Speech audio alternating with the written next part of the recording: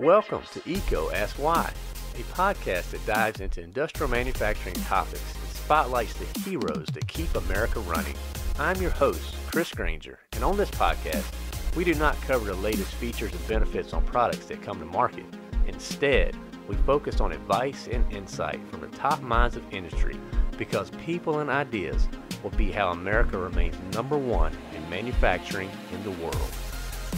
Welcome to EECO Ask Why. Today we're digging into a fun topic of how close can we get to our gear inside of electrical distribution rooms. And with us today we have one of our favorite subject matter experts, Mr. Dan Leeman from Eaton. And Dan is going to help us with this topic. So Dan, welcome this morning. Good morning. Good morning. Can you start us off by, when you first walk into an electrical distribution room, what are some immediate items that you look for? Yeah, sure can. There's a couple of things that I've come across that typically give me some concern before I even enter the room. One is the general cluttered nature of the facility. You want to make sure that you're always safe when you're walking in and out of any facility, including electrical rooms, but you got to be mindful of just the general trip hazards getting in and out of these rooms. But when walking into these electrical rooms, are they cluttered? Is it used as a storage room as opposed to an electrical room, as many of these are? Typically, electrical rooms are the last part of the engineering plans, and they turn into closets more so than actual electrical distribution centers. But is there a good access? Is there a good means of egress? If there's an emergency in the room, can you get out? There's certain code requirements for being able to get in and out of these rooms. Are you going to be safe walking into that room and be able to get out if there's an emergency? Do you have aisle space around the equipment? Can you safely look at the equipment by walking around it? There's code requirements of minimum aisle widths. So is this one of the newer rooms that's going to comply with it, or are you going into a room that's 50 years old and not exactly per latest code and OSHA requirements? That's the safety side of just walking in. Now, you want to talk about the equipment itself. Is the equipment going to be something that you can actually look at, and what condition do you think the equipment's in? So is the electrical room air conditioned? That's something that you can tell when you get in. It doesn't have to be cold, but does it seem like there's excessive moisture? Does it look like there's ever been moisture in the room? I've been in electrical rooms with indoor equipment where the equipment has rust on it, and that just comes from a high moisture environment, or some other chemicals in the air that maybe you should be concerned about as well. But the general condition of the gear, can you read the labels on the gear? Does it look like there's cardboard covering openings on the equipment? I'm sure we've all seen that. The makeshift dead front covers. Does the equipment look safe? And if any of those questions concern you, the answers to those questions concern you, then maybe it would be beneficial to just take a step back and maybe not go right into that room and really think through, are you putting yourself or your customer at risk by just entering that area? Absolutely. The big thing we're harping on here is trying to promote safety. And I think you really touched on so many key elements there. The air conditioning is one that most people may not think about, but that potentially could lead to moisture. And we've heard these terms come up several times when people ask us about going into electrical distribution rooms. And the terms are limited approach boundaries and restricted approach boundaries. Can you walk us through what that ultimately is telling us? Sure. Yeah, absolutely. So I think it's important to understand that there's really two different types of boundaries that we talk about when we talk about electrical boundaries around equipment. There's a shock boundary, which is where we hear the terms limited approach or restricted approach, or in the old code, we heard something called prohibited approach, which doesn't exist anymore. That has to do with voltage shock and voltage class. And then the other type of boundary that we talk about is called an arc boundary. So we can talk specifically about the shock boundaries first, since you mentioned that. Limited approach boundary is based on, as I mentioned, the voltage class of the equipment, and it should be labeled on the equipment what the limited approach boundary is, and it's really the line measured in feet and inches from exposed parts that unqualified people shall not cross. There's a lot to unpack there, but when we talk about exposed parts, a piece of equipment that is sitting idle or running with all of its covers in place without any exposed voltage, meaning a door open, bus bar visual, the limited approach boundary there wouldn't apply, or it applies, but it's not, you don't have to stay behind that because the parts are not exposed. Once somebody opens up a door or a cover, that is when that limited approach boundary comes into play. And if you, like me, are an unqualified person, and we can get into what makes you qualified or unqualified as well, but if you as an unqualified person enter that boundary, you are putting yourself at a high risk of shock hazard. So that would be limited approach. It's the line that unqualified people shall not cross when exposed parts or bus are present. Restricted approach is also shock hazard distance. It's typically much less in distance than the limited approach boundary. It is also to exposed parts, and only qualified people can pass that boundary. And I guess this would be a good point to jump and discuss really what an electrically qualified person is, since we're on the topic. So I was hoping you were going to go there next, just to clarify that for us between qualified and unqualified. Sure. Yeah. So the National Fire Protection Agency, NFPA 70E, which is a standard for arc protection and shock protection, personnel protection, along with OSHA, have definitions for what a qualified person is. And a qualified person is somebody who has the general skills and knowledge related to the specific construction of that equipment and the operation of that equipment, and they understand the hazards involved, and they've been trained. If I'm speaking to a group of salespeople, a group of engineering managers such as myself, I would consider us all unqualified people, because we're typically not going to be going through site-specific safety training when we enter these electrical rooms. So I would caution the listeners to always stay outside of the limit approach boundary if any shock hazards are going to be exposed. Electricians or building managers or people who have an intimate knowledge of the equipment would be considered qualified, as long as, of course, there's documentation and all that to show it, but they would be considered qualified and be allowed to approach the equipment. Okay. Those are the two big ones there. And if we'd like, we can talk briefly about our arc boundary. Sure, absolutely. Okay. So as I mentioned, two general types of boundaries: shock boundaries and arc boundaries. So the arc boundary it's a boundary that's established from the, again, exposed live parts. So they all talk about exposed parts, but this boundary is the one that is calculated in distance in feet and inches from that live part, of which, if an arc occurs, a person could receive second-degree burns at that distance. So again, a little bit to unpack there, but well-maintained equipment will have a label on the front, and that label will give you limited approach boundaries, restricted approach boundaries.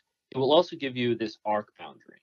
And if you're not wearing appropriate PPE to cross that boundary, then you are putting yourself at risk if any exposed live parts are present. Okay. Thank you for walking us through that, Dan. That was really good. You mentioned people like salespeople, managers, things like that are typically not that qualified, but is there any minimum training or just awareness that people should have just prior to going into an electrical distribution room in general? Yeah, I think it's important that we understand the NFPA 70E standard. I believe that if we are being asked to quote and upfit and maintain electrical equipment, that we should have a fundamental understanding of that standard. There are courses available that you can take. A lot of OEMs or manufacturers offer training by qualified engineers. There's a lot of opportunity out there to at least get a fundamental understanding of what shock boundaries are, what your risks are, and of course, getting more into the details of what arc protection looks like. I would say that you would want to start with maybe just doing some reading on your own and then reaching out to some local vendors who might be able to support you in a more comprehensive training. Absolutely. And partnering with partners like yourself, we can definitely get that training to the listeners out there to get more qualified individuals in place. So you've mentioned several times about understanding those boundaries. So for the listeners that are not used to going to e-rooms, is there something in an e-room that gives you that definition of what those boundaries are? Yes, yeah, I say yes. We electrical equipment is required to have some sort of labeling on it that gives the people that are in that room this information. And that label is sometimes called an arc flash label, it could be called a shock hazard label, but there are requirements now that every 5 years, electrical equipment is required to go through a study, and that study will dictate this information.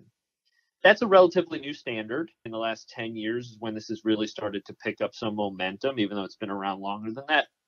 With that, you have a lot of aged infrastructure in this country, and there's a lot of equipment all the way through that, many factories, many facilities that don't have any labels on it. So I would say that there's a couple of things that you would want to make sure you're doing just to, again, keep safety at the forefront of your mind. If you have to enter an electrical room, you have to go through these general conditions like I mentioned earlier. Is it cluttered? Is it safe? First and foremost, do not touch the equipment. I see it all the time, and it's something that scares me, honestly. But if you walk into a room, you're taking notes, don't lean up against the equipment. Whether it's brand new or whether it's from the 1970s or 80s, don't lean on it, okay? You don't know the condition behind it, and arcs are fickle. It's hard to understand exactly the condition of something that you can't see. But you can inadvertently cause a fault by sometimes just touching the equipment, again, depending on the age and the condition of the equipment. So definitely don't ever touch it. Look from the outside. So if a qualified person opens a compartment or a cover or removes a dead front or opens a wireway, then you need to step outside of the limited approach boundary if you know what it is. And at the very least, you should be stepping out of the electrical room. And I know that we don't, but I've seen this, and it freaks me out actually every time I see it. But I'll see a qualified person suited up in 40-calorie suits and being fully compliant with the NFPA 70E standard. And then I'll see a person in a polo and khakis looking over their shoulder. And it's just not good practice. So if you need pictures, if you need a description, then that needs to be done by a qualified person who's trained and understands those risks. So I would say step out of the room, step out of the approach boundary if you know it. Absolutely. One question I had for you in particular, because of your experience, you've seen a lot of things you've already alluded to here, but what are some of the scariest experiences you've had?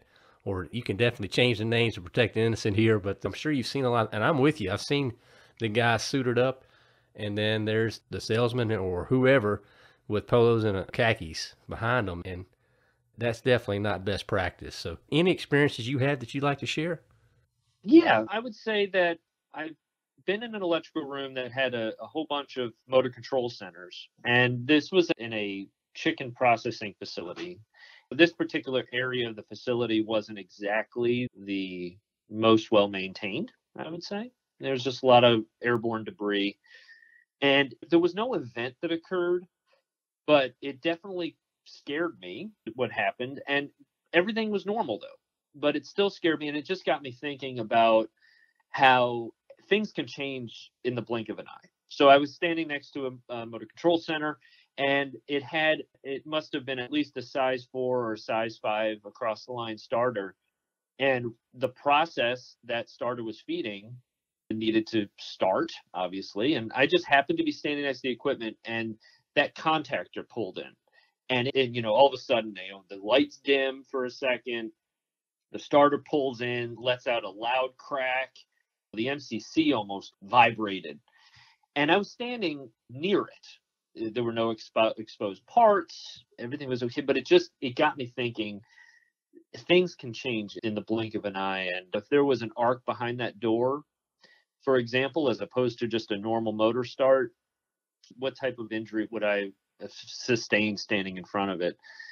Those are the types of things. I think we need to understand that there's a level of respect that we have to have for this equipment, that this equipment, when it's well maintained, is still incredibly dangerous. It's not just a big gray box. That gray box is there to contain and protect, to contain faults and protect people standing outside of it. So we need to be respectful of all that. Absolutely. That's the point of EECO Ask Why. What we're trying to do is elevate awareness, safety for our heroes, the people in the plants, the people working on this equipment. Ultimately, we get down to the why. Why do things matter? Dan, why should our listeners care about learning how close they should get to their gear? I think you said it, Chris. I think it has a lot to do with our general personal safety and the safety of the people around us. We set it and forget it. It's like that old infomercial terminology. But we set gear, and then we forget the gear, and the gear runs, and everybody's happy until the gear doesn't run anymore. Okay, so there's obviously a major risk that doesn't have to do with safety. If your equipment goes down, then it's shutting down your facility. It's shutting down a process. It could be at a hospital. It could be at a chicken plant. It could be in a residential neighborhood and you lose power to some apartments. That's not the worst that can happen with electrical equipment. That's maybe the worst in the moment, but really electrical equipment causes, the equipment doesn't cause it, but electrical equipment is involved in many injuries and fatalities in this country and across the world every year.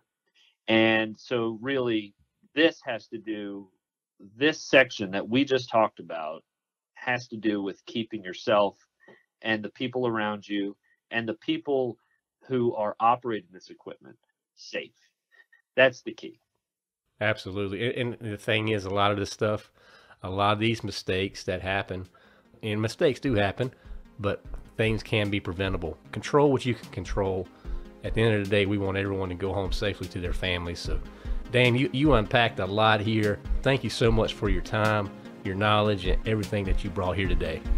Oh, thank you. Much appreciated. Thank you for listening to EECO Ask Why. This show is supported ad-free by Electrical Equipment Company. EECO is redefining the expectations of an electrical distributor by placing people and ideas before products. Please subscribe and share with your colleagues and friends. Also, leave comments, feedback, and any new topics that you would like to hear.